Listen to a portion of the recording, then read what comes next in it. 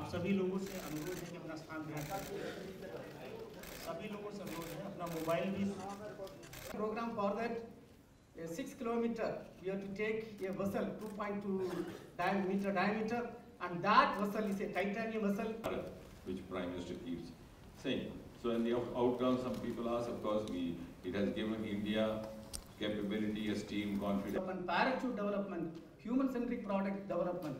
In fact, I am happy to say that almost 80% tests are completed, and 20% tests are.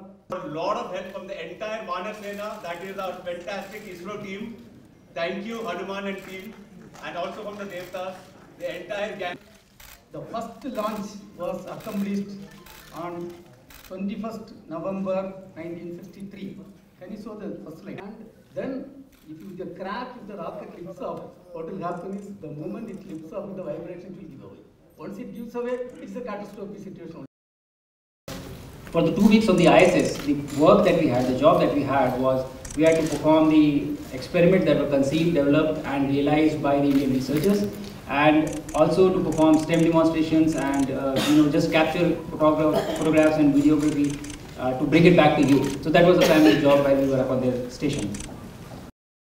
And I think all of this information that I have been able to collect in the past 1 year is going to be extremely useful for us for our own mission, the Gaganyaan and the Bharatiya station.